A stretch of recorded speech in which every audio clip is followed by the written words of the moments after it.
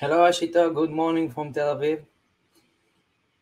My name is Liav, and today I will share with you everything you need to know about CDK. But first of all, a little bit of background. My name is Liav, as I said earlier. I'm an engineering team lead at Firefly, and also a passionate tech blogger about DevOps and cloud. Today, I will share with you how CDKTF helped us close the gap between the R&D and the DevOps team in my organization. The modern developer faces a lot of challenges when it comes to deploying a new service to production. Not all of them are the code itself. Before we deploy a new application, we need to make sure that it's written in the highest standard, fully tested, monitored, highly scalable, resilient, and of course, it's infra covered with infrastructure as code. We want the resources that our application relies on to be covered with infrastructure as code. However, have you ever encountered a situation where one of your team members or colleagues just doesn't like to write infrastructure as code, that he struggles to understand the concept behind Terraform, that he has difficulties with the HCL language? I was such a developer myself. And back then, I used to approach my team lead for help or guidance. And today, as a team lead, I hear that a lot. So what do? I seek help from the DevOps teams. But as you all know, DevOps teams are the busiest persons in the organizations. They are always working on the most important task in the world right now, and they cannot help you. Maybe they will have a slot, but they have this huge backlog waiting for them, and they will send you some links or references, but that's not the help that you need. What we are left with? We are left with infrastructure as code becoming a bottleneck when we want to move a new service to production. But before I will show you how CDKTF helped us close this gap, let's rewind the infrastructure as code revolution timeline. It all began with AWS launching the cloud compute services in 2006. That was a great release that changed the tech industry forever. Now, developers can focus on the business logic instead of maintaining the servers their applications run on. In 2009, my favorite programming language, Golang, was first appeared, which HashiCorp adapted and released Terraform in 2014. Terraform is the first unified infrastructure as code tool that lets you control and create resources in all external services with a configuration language called HCL. The external services are called provider, and you can manage your resources there with the HCL language. Let's say I want to create a Lambda function. I create it using Terraform, also Google Storage Bucket, but not only cloud resources. I can create Cloudflare Zone or Datadog Monitor. Everything can be created with Terraform. Terraform became a standard and consensus. In 2021, Firefly was founded. Firefly discovers the entire footprint of your cloud environments and SaaS application and enables you to codify it in seconds. In 2022, HashiCorp released the CDKTF, which is a wrapper that covers up the Terraform and lets you write Terraform code in your own favorite programming language. But do you remember the problem I was talking about? Let's say I didn't receive the help that I need from the DevOps team. So as a lazy developer like myself, what do? You go online, of course, and you Google Terraform code for EC2 instance. Or should we do it the modern way? Let's ask ChatGPT for a Terraform code for EC2 instance. We get this example, which is fine. As you can see, we define a provider and an EC2 instance which uses some Amazon image and has a certain instance type. But that's not good enough. A good Terraform code will contain variables that will help us to control our resources from outside of the code. Let's say I want to change the instance type. With that code, I will need to commit a new version and then deploy my instance instead of using a variable and control it externally. Also, a good Terraform code will use modules. Modules groups resources under the same code and let you redeploy them over and over again with different configurations every time, and then our code become reusable. But writing good modules is hard. One can say, go online. There are a lot of public good modules out there. That's true.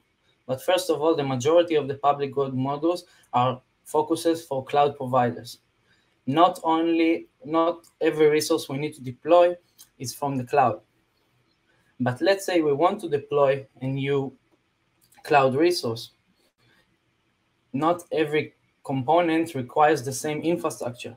And by doing that, we are having difficulties to use modules because they create some redundant resources or become more complex because we need to have conditionals, and we have to have conditionals which will make the infrastructure and the code almost impossible to trace and maintain. Now, we found another difficulty, but we are more secure with what we want. So let's sum up. What do we want to achieve? We are sure that we want to manage our infrastructure with code. That's the basic. However, we want to let the developer focus on the strongest skill. We don't want them to learn another programming language. We want them to crawl for models online. We want them to focus on what they are doing best on their daily routines. We want to write code according to the best practices, even if it's the business logic code or the infrastructure code. We want the code to be reusable, explainable, and configurable easily. We want to make the developers aware of their own components infrastructure. Let's say we have a crisis. Not every crisis is due to an error of the application. It can also be an infrastructure error. We want our developers to be able to understand which components their infrastructure relies on and be able to trace them and adjust their settings or trace their logs in order to solve the problem in production. But mostly, and finally, the most important thing, we want to reduce the overhead between DevOps and R&D teams and make the communication between those parties as healthy and productive as possible. So does anyone know any tool that can help us with that? CDKTF comes to the rescue. CDKTF is, as I said, a wrapper to write Terraform code in your own favorite programming language. Yes, that's not a dream. And now it becomes infrastructure as actual code. It also supports all the Terraform core capabilities like module calls, data resources, locals, and much more. Now you can manage complexity through the abstraction. Let's say we have a lot of components. Each one of them can have their own stack written in their favorite programming language. And now we can consume shared resources, let's say database password or VPC ID, and deploy our infrastructure for the certain component without any dependencies or a large DevOps repositories. The business logic and the infrastructure are now combined. They are under the same repo written by the same developer in their own favorite programming language and IDE. It's so much easier that the developers now can be aware of the exact resources that their application requires. And also we're receiving the independent of R&D, which can help us increase the developers' productivity. Let's say that now the developers can write the infrastructure as code in its own favorite programming language, in its own favorite IDE for the service. Everything is managed together, and now it's much easier to handle the infrastructure as code step when we're moving to production. So one can say, wow, that sounds too good. That sounds amazing. What's the magic about it? When we're looking at for a higher level, the CDKTF magic concept is quite simple. You take the resources written in Terraform in Terraform programming language that you like, let's say Golang or Python, the CDKTF converts it into a JSON Terraform representation, and then we just apply it. That's it. I know it sounds amazing, but that's the truth. Yes, when you go deep dive, it's a little bit more complicated, but from an IR perspective, we just convert the programming language code we wrote into a Terraform representation and just apply it. CDKTF is one of a CDK project that now it's extremely powerful. There are a lot of projects like CDKTF. One of them is CDK for Kubernetes. CDK for Kubernetes is a CNCF sandbox project, which also supports multiple languages. It also supports a custom resource definition in Kubernetes. It converts the resources to a pure YAML file, not a JSON file like CDKTF. But unlike the CDKTF, it does not apply the resources themselves. We don't have the provider definition. It just gives you immutable files of the services of the resources you define for your Kubernetes clusters.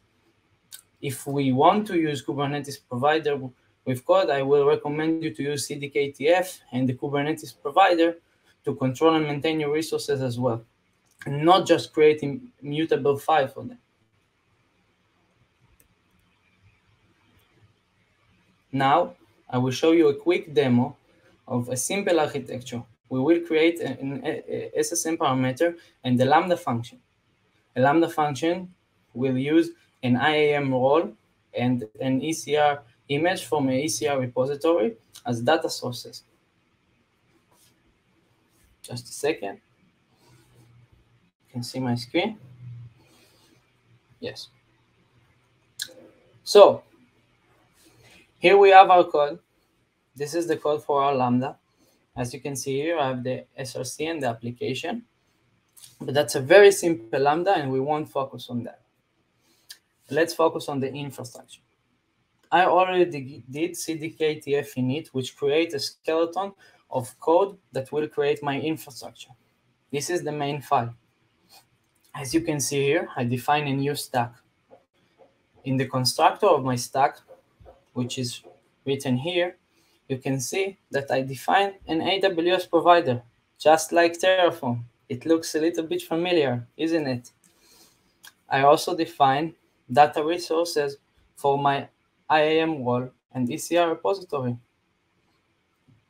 It looks like Terraform, but for me, as a developer, it's written in Python and it's much easier to understand. I also call an external module that I wrote that will create SSM parameter for me. This module is written in HCL, but I can call it easily with CDKTF, and it will work smoothly. Here I created the resources. I created a SSM parameter with a value CDKTF is amazing. I can also define some locals. I take the data resources and create an image URI. I also create the SSM. I also extract the SSM ARN as a local for my Lambda function. And of course, and most importantly, explicit resource definition like we have in Terraform. Here, I created a Lambda function with some environment variable based on image that I provide, and the role ARN, and I can define output as well, just like in a normal Terraform code. But again, this is Python code, and it's amazing. As you can see here, I defined some empty tags. And I defined an aspect, a hook, that will run every time I deploy. And if resource is taggable, we will add some default tags. As you can see here, I will add created by Python CDK. Now, all we are left with is just deploy our new resources. So we can do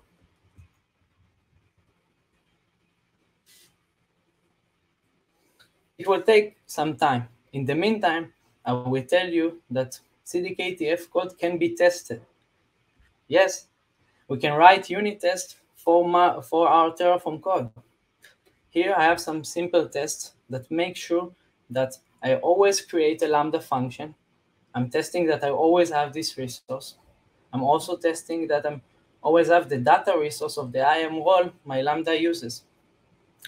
And I can check that my properties of the Lambda never change. Let's say here, the package type should be image all the time.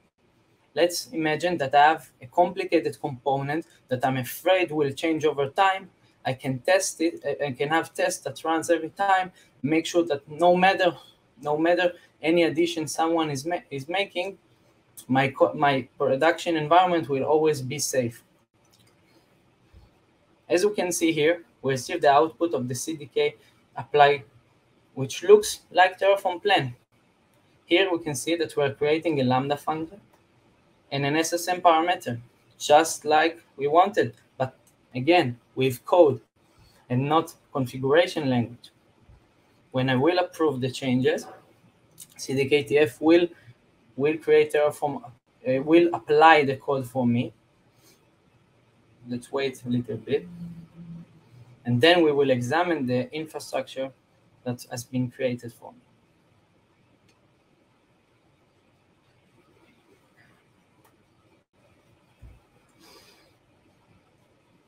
As you can see here, a lot of new file has been created.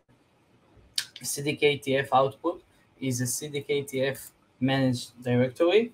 As we can see here, the .terraform directory, which look familiar. It also downloaded my module and the required provider. And it also created a TF state for me. That's a TF state. It looks the same as Terraform. It's amazing. Here I can see the output I created and the resources that I'm using, whether they are data resources or actual resources. If we want to try to get the SSM parameter value, I will see that the CDKTF is amazing. Let's try to change something.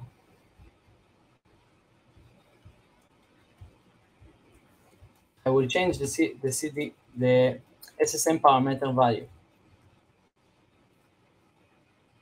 Then I will redeploy it.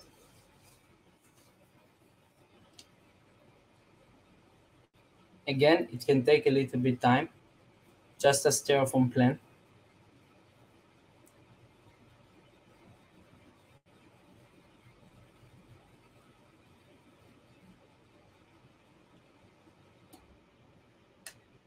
But when it's done, we will see that we have just one change instead of two resource creation in the first deployment. When I approve the change, we can see that the value of the SSM parameter will change. And now, if we want to get the value, we see that the value has changed. Wow, amazing. Now, let's see CDK for Kubernetes. Here, again, it looks kind of the same. I define the chart, and the chart will create in its constructor function a service and a deployment. If I will run the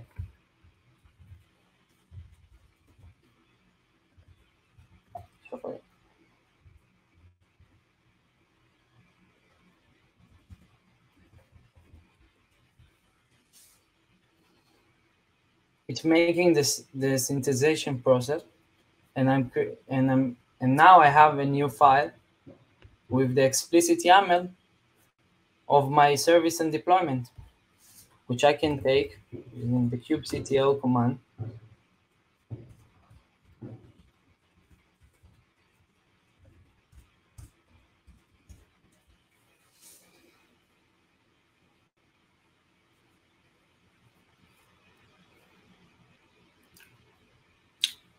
My resources has been created successfully. It's so much easier for me to understand it.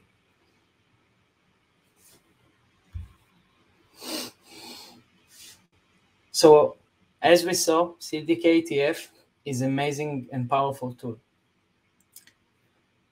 From my perspective, I think that an organization should manage the core infrastructure, networking, and databases in one Terraform repository written in HCL, managed by the DevOps teams.